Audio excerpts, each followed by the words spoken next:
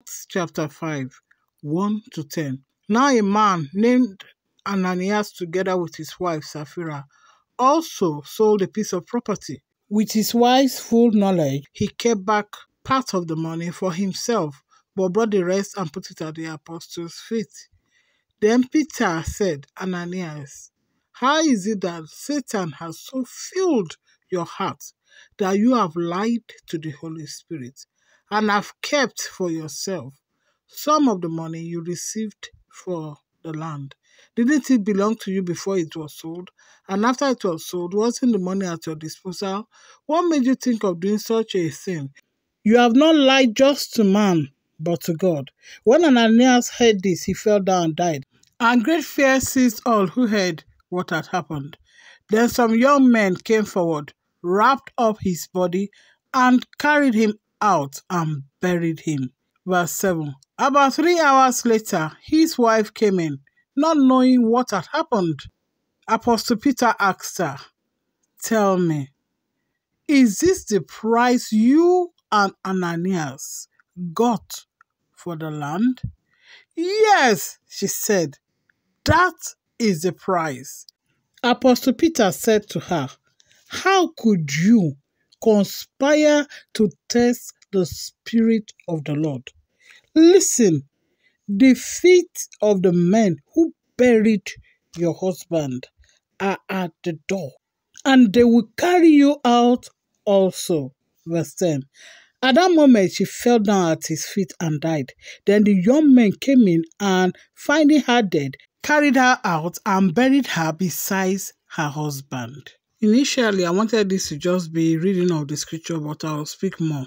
I started by saying Sapphira Abokoku because many people refer to Ruth of the Old Testament, especially in Yoruba culture, as being the one who died with her husband. But Ruth did not die with her husband. She followed her mother-in-law from her own land, renouncing her people and believing on the God of Israel, the true living God. So she gained life, while Sapphira lost her life, both physically and spiritually. For misunderstanding, Ephesians 5, verse 24, that reads, now as the bride, they say church, but it's bride, as the bride submits to Christ, so also wives submit to their husband in everything. So she submitted to her husband Ananias in lie and deception against God's word. That is where she missed it. And she was given an opportunity to say the truth and redeem herself in Acts chapter 5, verse 8. When Apostle Peter asked her, tell me, is this the price you and your husband Ananias got for the land? She boldly said, yes, lying and confirming their lie in secrecy. That is the price. So she was judged along with her husband. This couple of Acts chapter 5, 1 to 10, Ananias and Sapphira, are those who like uniformity, but they don't walk in the unity of the Holy Spirit. They don't care to go against God's word just to present themselves as if they are doing something good. They saw a Levite in the previous chapter of Acts chapter 4, doing something right, doing it the right way, selling his own land and bringing everything. And they saw how they gave glory as his light so shine before the brethren. They wanted to do likewise, but they were not a spiritual body. They were just body flesh. Ananias depletes so many men these last days that are so religious but not godly. They don't have the fruits of the Holy Spirit. They don't have even, a connection with the God Almighty. That's why they go into occultism. They go to all sorts of things they do underneath, as though God does not see them. But God sees you. Ezekiel 8:18 is waiting for you.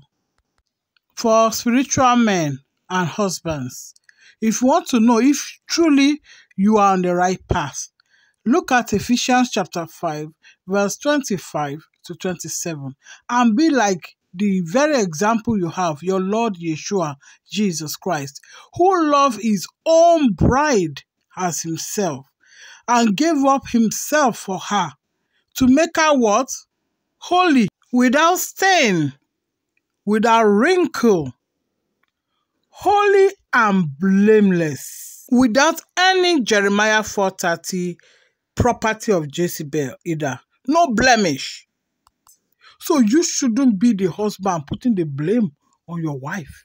You shouldn't be the one making her worldly, buying her fake hair, fake this and that as gift.